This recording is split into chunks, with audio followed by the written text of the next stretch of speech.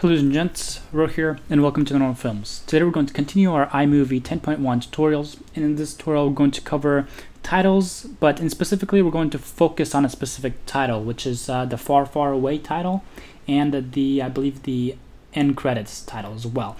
So let's go ahead and jump right in. I'm actually going to be covering an issue that is actually going on. I believe it's a glitch, but there is a way to work around it, but it is a long process. So with my iMovie open, I'm in my projects tabs. I'll go ahead and select my iMovie tutorials project, double click on it to open it up here. And we're going to go straight into the titles, which is what we're going to be covering again in this tutorial. Let's scroll all the way down to the Far Far Away title, and the main issue that we've been having is basically slowing down the Far Far Away title. As you can see, once we've placed it here into our project, it's automatically puts it at 10 seconds here, and it already has some pre-filled text. We're actually going to change the color to white, and everything else we can keep the same. But now if you notice, I'm going to go ahead and play this 10-second. You'll notice the text actually goes very, very fast, which makes it very difficult to read, as shown here. Now, expanding the text, as you can see, should normally slow down the text. For example, look at this, 50 seconds.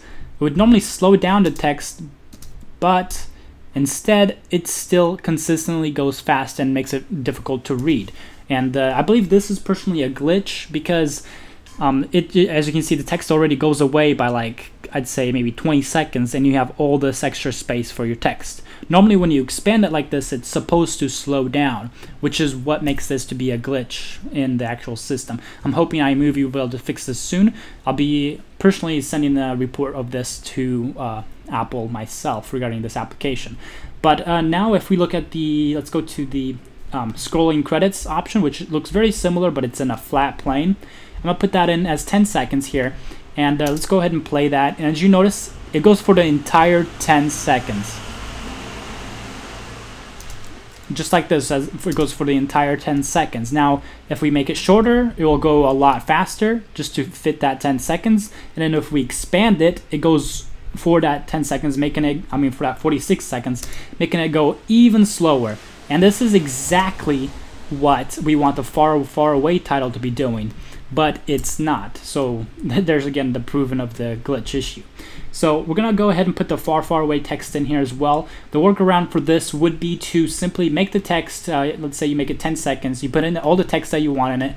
You wanna first make sure that it scrolls all through the text just like the way you want it here.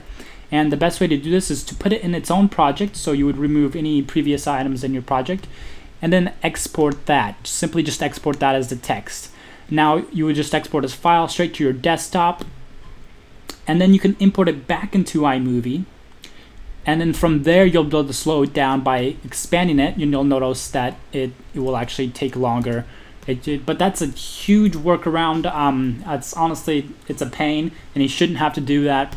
So the best way is either basically wait for a patch or do the long way workaround. I just thought I'd make a quick video regarding this. Also, if you really need it to be sideways, or if you could use the end scrolling text, then this could also be a workaround for you. You could use the scrolling credits as well.